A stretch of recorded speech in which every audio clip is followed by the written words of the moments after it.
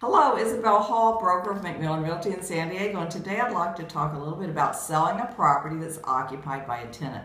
How a seller handles the tenant is key to the successful sale of a rental property.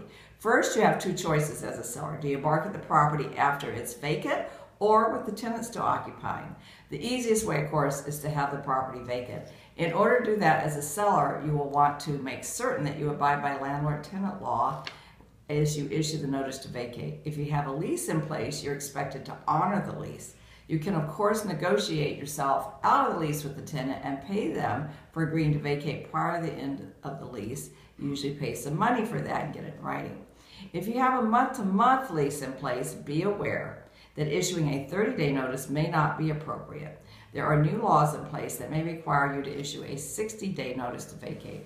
A great website for further information on that is the California Department of Consumer Affairs at dca.ca.gov.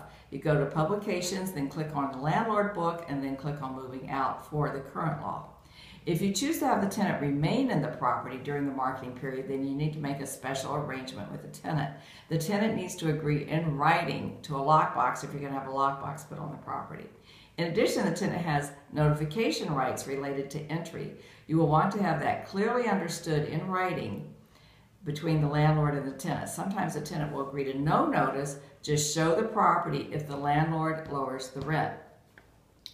The last thing to consider is, does the tenant move out if they stayed in the property until it's sold? How do you handle it? One suggestion is to arrange in writing with the tenant to waive the last month's rent if the tenant vacates the property within 30 days of receiving a notice to move. If that's the agreement, then the landlord would want to ask for a longer escrow, 60 to 75 days, not 30 days. Issue the notice to vacate once the buyer has unconditional loan approval, and then close after the tenant has moved out. This would allow the owner to collect rent until they have a buyer with full loan approval. So I hope that sheds some light on how to sell a tenant-occupied house. Thank you very much. Isabel Hall, McMillan Realty in San Diego. Until next time.